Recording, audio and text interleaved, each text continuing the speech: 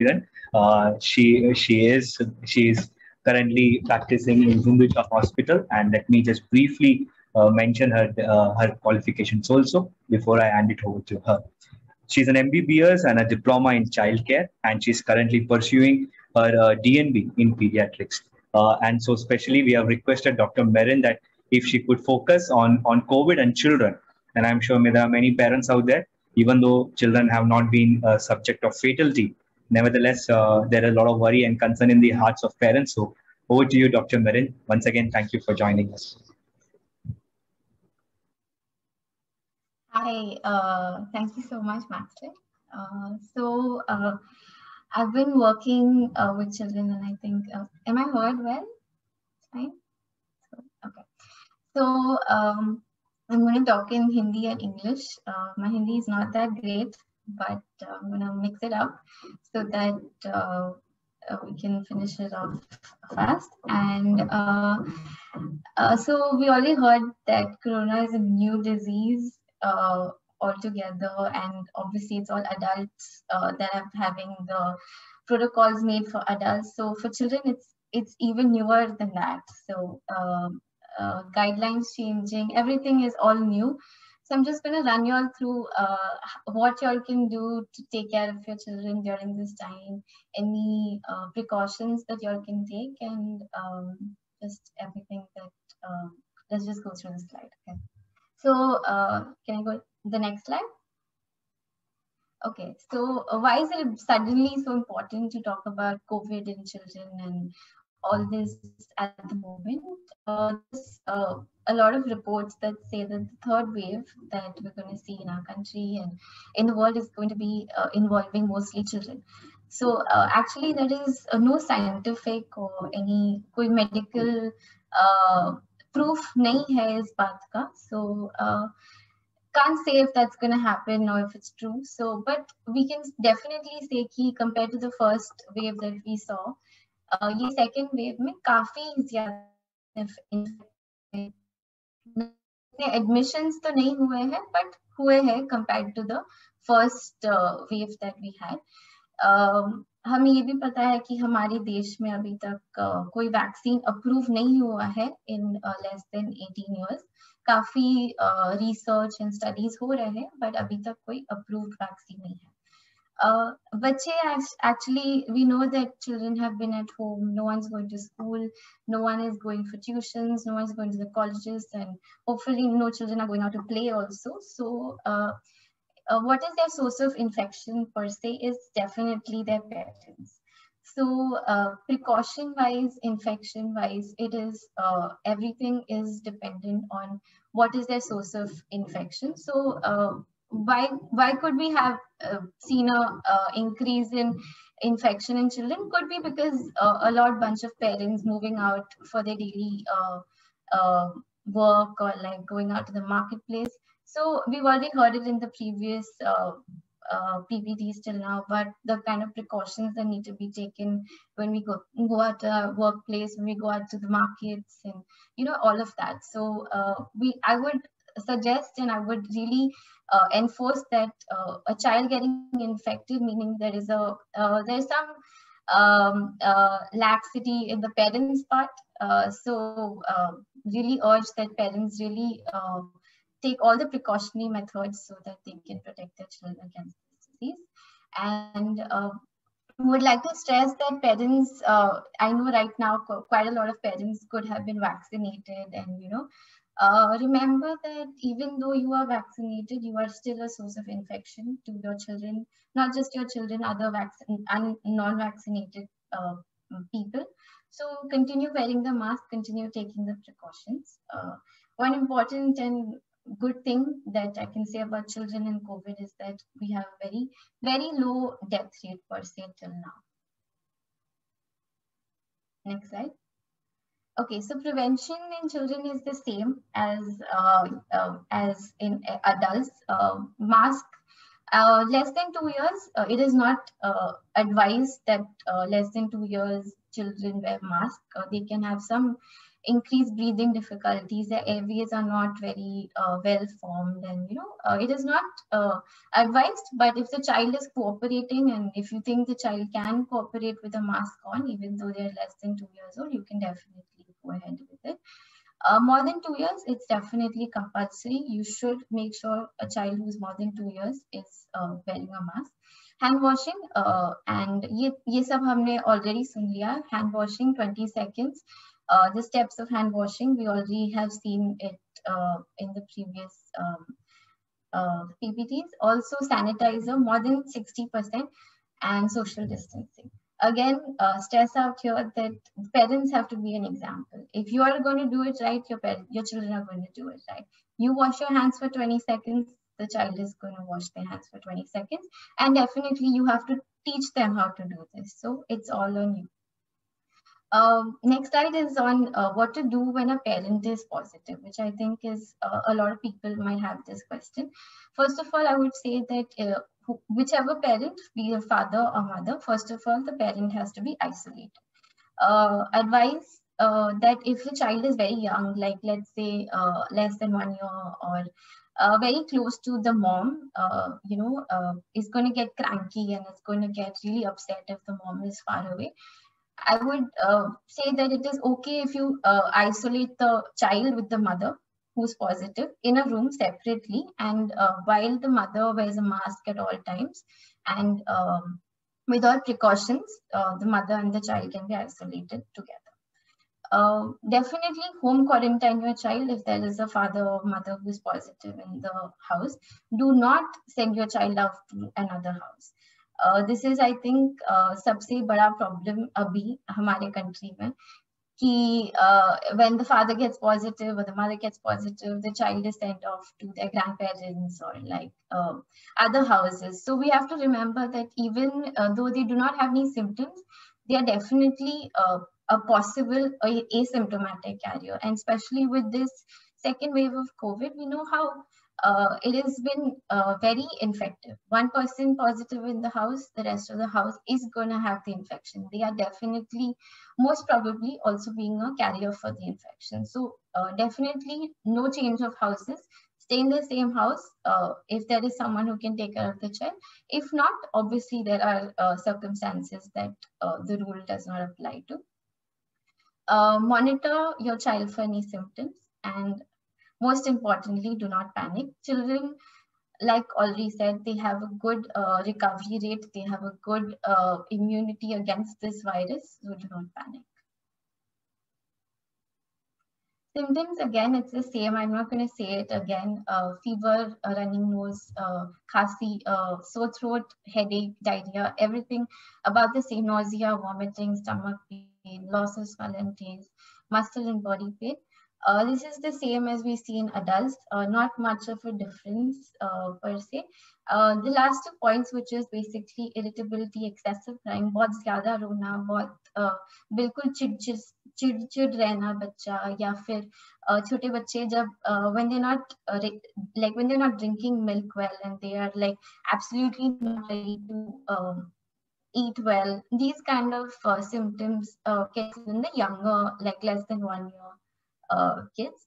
Remember that the symptoms in children are always going to be mild and asymptomatic in more than a majority. Like very few of them can have a severe infection, except obviously those with any underlying diseases, as we've already heard. Similar to adults, there are some children who can have heart diseases. There are children who can have problems as asthma or like chronic lung diseases, or obesity, or diabetes in children, or like some immune problems. Any of these children, I would suggest that you should definitely consult your pediatrician who you're taking your child to, and keep them informed of the status. A note on home treatment. Most of the children are definitely managed at home. So most importantly, you have to make sure they are rested well, they have a balanced diet.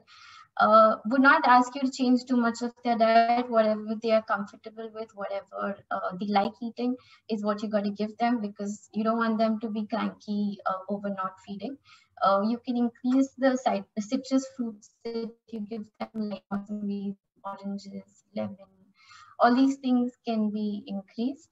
Make sure that they're well hydrated with water, juices, whatever that they are fond of. Uh, Treatment wise, I know a lot of people are like, what do we do to treat our children? There's only one treatment in a mild disease, that is at home. The only treatment you have to give your child is paracetamol for fever. If other than that, if the child has some stomach pain, you have stomach ache medicines like cyclopam, colic, or if they have like cold and cough, you have other medications given for it, which is all just symptomatic treatment. There is no medicine which is like which you give in adults, which are advised in adults, that are at the moment advised in children at home. Other than that, if your child is already on any multivitamin supplements, there's no need to top it up. If not on any multivitamin supplements, you can start them on vitamin B, vitamin C, vitamin D, and also zinc. Monitoring at home, definitely, as Lindsay Auntie has also mentioned, definitely monitor oxygen saturations for your child also. Along with oxygen saturations, also monitor the temperature of the child, that is for fever. And in the younger one, there's one more thing that you have to keep a check on, that their activity, like they should be routinely active, other than the mild decreases when they have fever or stuff like that. But otherwise, they should be alert, they should be looking around, they should be uh, interacting with their parents. Now, danger signs. These danger signs are rarely seen in COVID, but I would like to mention these are the danger signs in your child. If you have it, definitely you have to go to the emergency, to the hospital close by. That is persistent high fever. When I say persistent, I mean a 102 sort of fever, persistently, which is not breaking with a paracetamol, and it is persistent for more than 2 days, more than 48 hours. Oxygen saturation less than 94%. A fast heart rate. This is a heart rate is monitored with your pulse oximeter. That is your oxygen saturation, which you can do for the child. If you have like a really very difference in the heart rate, you can definitely take this as a danger sign. Also, like we've already heard this about respiratory rates. It's difficult to actually monitor respiratory rates in children, but if possible, then great. Higher respiratory rate is again a danger sign.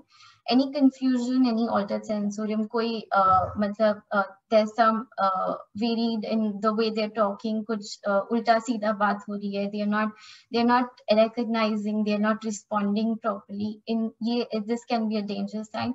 Dehydration, बिल्कुल सूख क्या बच्चा जो होते हैं बिल्कुल they're just having multiple loose motions or like vomiting continuously, such that they're absolutely dehydrated, or like they're lethargic, not moving around much. They're not accepting any feeds orally, such that they can be like super lethargic, or they have difficulty in breathing, or they're having chest pain. These are your danger signs for which you have to go to the hospital, the nearby hospital, take the child to the emergency.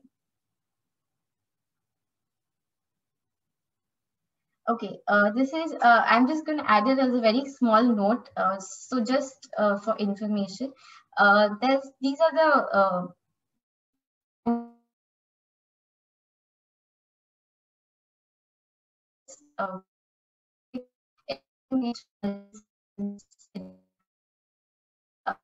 my putting out is basically, it is something that we see post-COVID in children, mostly seen weeks after the actual infection of COVID, and it is when the kids come in with antibody positivity. This is a very rare disease from last year to this year, as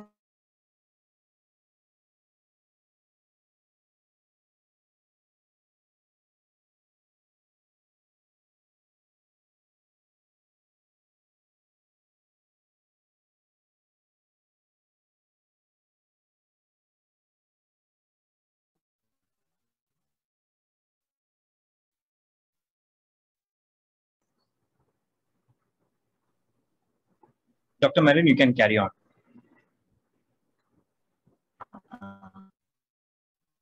Can you tell me where did I stop? Sorry.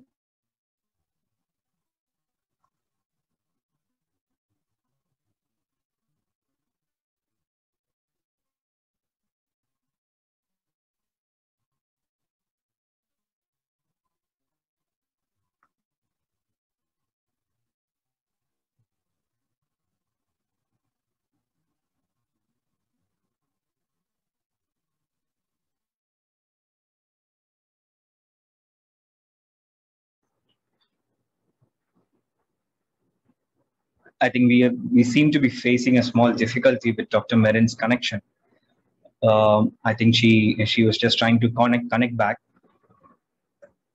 We'll just wait for 20 seconds more. I'm sorry for the inconvenience.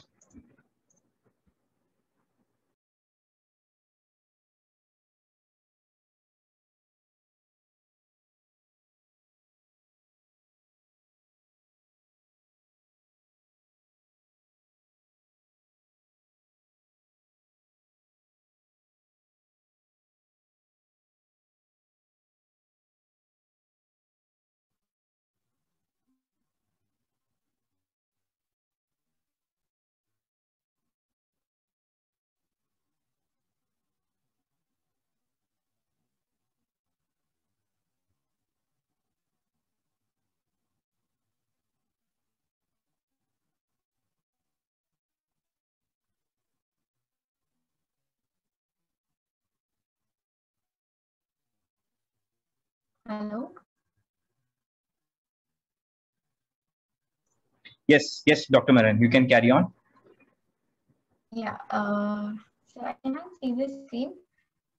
Can you tell me where I stopped? So Because you were about to share on breastfeeding, so please carry on from there.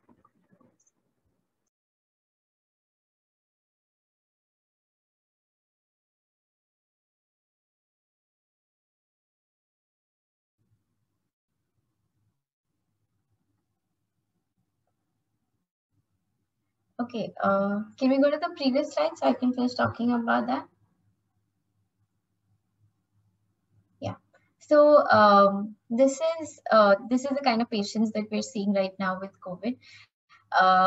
I'm highlighting this because this usually happens around 3 weeks post a COVID infection. So what happens is you think the child has already got COVID three weeks pehle, where he was an RT-PCR positive. So 3 weeks later, it cannot be COVID again.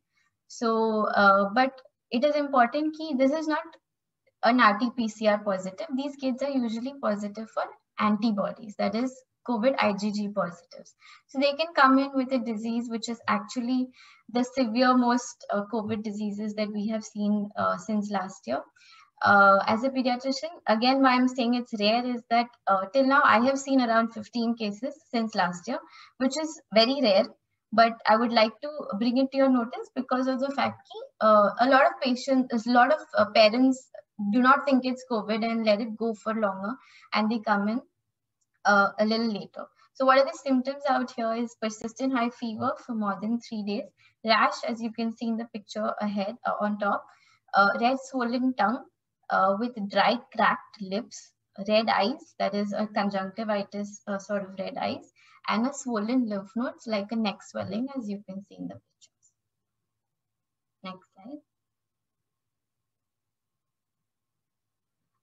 Adding a note on breastfeeding, we know that a lot of this is a common topic that we're getting a lot of questions on. There is no evidence of any virus transmission in breast milk per se. We know that breast milk is what improves the immunity of the child. It is required for brain development, and definitely separation does more harm than good. So any mother who is COVID positive, definitely continue breastfeeding with all precautions that can be taken. That is, wear a mask, sanitize well, wash your hands, do everything that you can. Next slide. I would end my talk on caring for children during this pandemic, not as a COVID positive in general. It's a tough time for them. They are too young to understand the difficulties. of this pandemic. So calm their anxieties, take time to play with them, talk to them, pray with them, calm their fears, and make them understand the situations around. Definitely decrease their non-academic screen time. That is, reduce the time that they will be on their laptops or their TV or the cell phone, other than when they're having online school. This is a very important thing. Also encourage them to pursue any hobbies, any interests that they have, painting, music, anything. Definitely encourage them to get into it with the increased time that they spend at home, and a small amount of daily physical activity, even at home, whatever they can do, definitely encourage them to do so. Thank you so much.